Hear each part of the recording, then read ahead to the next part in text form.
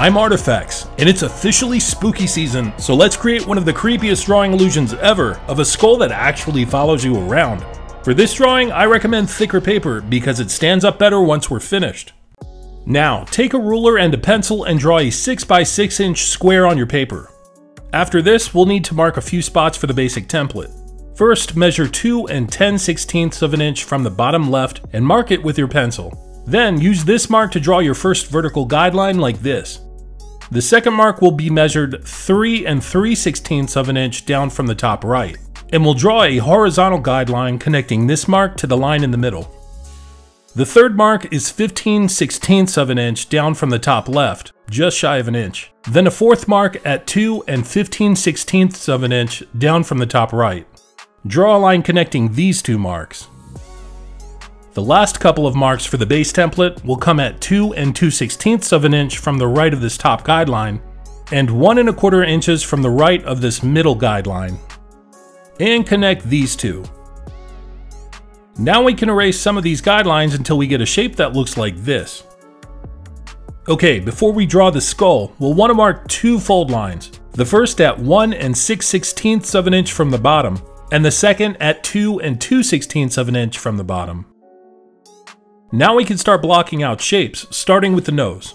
We'll place it right here between these two guidelines.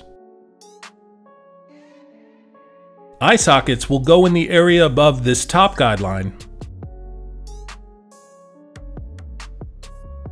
And add circles for the eyes.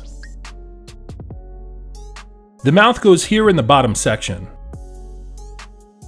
For the outer shape of the skull, I like to round the edges, but you can leave things square if you like a more blocky style.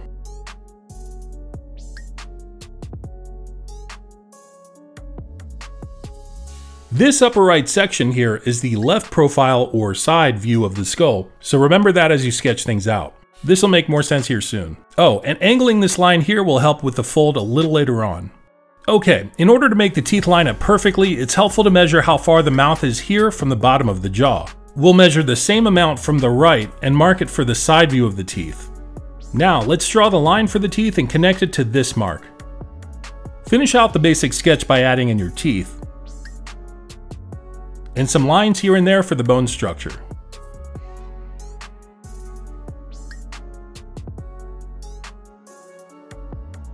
Okay, just go ahead and color everything in however you'd like.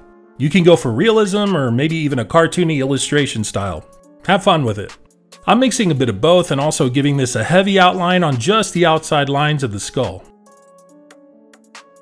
One last thing we need to add before we cut out the shape is a set of tabs, so we can tape things up easily after folding it. Draw a line about 1/4 of an inch to the right of the face here, and then some angled lines that point in to the marks that we drew for the fold lines earlier. Now, cut out the skull along the outline, including the tabs, and you'll end up with something like this.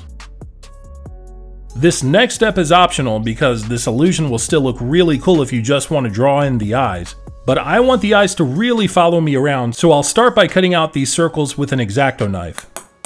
Next, I'll just need one ping pong ball. I'll take the ping pong ball and find the seam, then cut the ball in half using the seam as a guide. I'll add color for the irises with Posca paint markers since the color is more opaque on the surface of the ball. The last thing we need is a base for our skull, so let's draw something on another sheet of heavyweight paper to get us in the spirit of Halloween.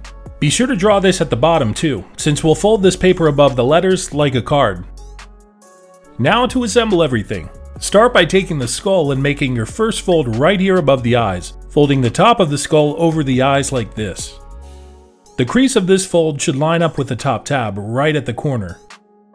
For the second fold, we'll take the side view and fold it over the top of the skull. Again, the crease for this fold should line up with the corner of the top tab.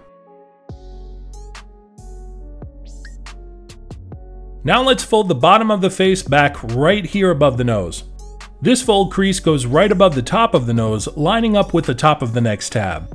The last fold on the face will be here just under the nose, and we'll want to bring the bottom forward this time. To complete the folds, bring all of the tabs forward and crease them over the face. If we did everything right, our skull should come together nicely when placing the side over these tabs. Now just tape the tabs on the back to hold everything in place.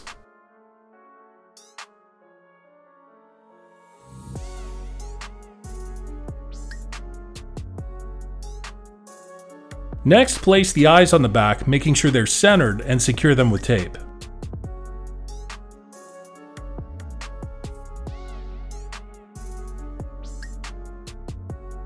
Ooh, yeah. The base is a simple fold here above our letters, but let's make sure the back is shorter so the skull angles up when placed on a flat surface. The last thing we need to do is tape our skull to the base.